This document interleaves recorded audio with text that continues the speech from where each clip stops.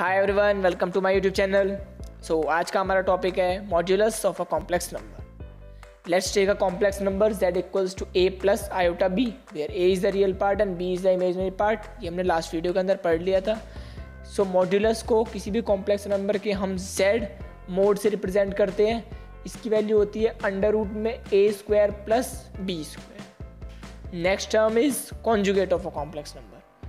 Conjugate को हम z बार से डिनोट करते हैं और इसकी वैल्यू होती है रियल पार्ट और इमेजिनरी पार्ट के बीच का जो साइन होता है उसे इंटरचेंज करके जो वैल्यू आती है वो होती है कॉम्प्लेक्स नंबर का कॉन्जुगेट। यहाँ पर तुम्हारा कॉम्प्लेक्स नंबर जो है z equals to a plus iota b है।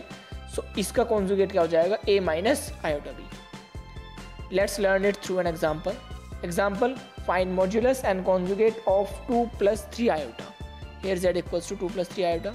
सो रियल पार्ट क्या है, a equals to 2, imaginary part क्या है, b equals to 3। Modulus z mod equals to under root of a square plus b square. Hair a is 2, b is 3, so under root of 2 square plus 3 square is equals to under root of 4 plus 9 that results into under root of 13. So this is the modulus of 2 plus 3 iota. Next is conjugate. Conjugate z bar के अंदर क्या करेंगे, sign change कर देंगे। here the sign is plus, so plus को minus, minus को plus, तो conjugate हो जाएगा z bar equals to 2 minus 3 iota. So our next topic is multiplicative inverse.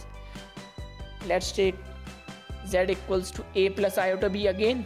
Multiplicative inverse किसी भी कॉम्प्लेक्स नंबर का z इन्वर्स से रिप्रेजेंट होता है जनरली। z इन्वर्स क्या होगा, 1/z। 1/z क्या है, डिवीजन की टाइप दिख रहा है। तो सबसे पहले टर्म जो दिमाग में आनी चाहिए दैट इज रेशनलाइज। अब रेशनलाइज कैसे होता है, कैसे निकालते हैं, चलो एक एग्जांपल के थ्रू समझते हैं। एग्जांपल है, find multiplicative inverse of 2 plus 3 iota. z inverse क्या होगा, 1/2 प्लस 3 आयोटा। रेशनलाइज कर दो, 2 प्लस 3 आयोटा का साइन चेंज करके ऊपर नीचे मल्टीप्लाई, 2 माइनस 3 आयोटा से ऊपर नीचे मल्टीप्लाई कर दो। डिनोमिनेटर क्या बन रहा है, a plus B, a minus B की फॉर्म में। Again use your identity, a square minus B square. Denominator में हो जाएगा 2 स्क्वायर माइनस 3 आयोटा का whole square is equals to 2 minus 3 iota divide by 4 plus 9, because iota square क्या होता है, -1। ये हमने लास्ट वीडियो के अंदर पढ़ा था। So finally multiplicative inverse of 2 plus 3 iota होगा 2 minus 3 iota divided by 30. So that's all for this video. Thank you for watching. If you like this video.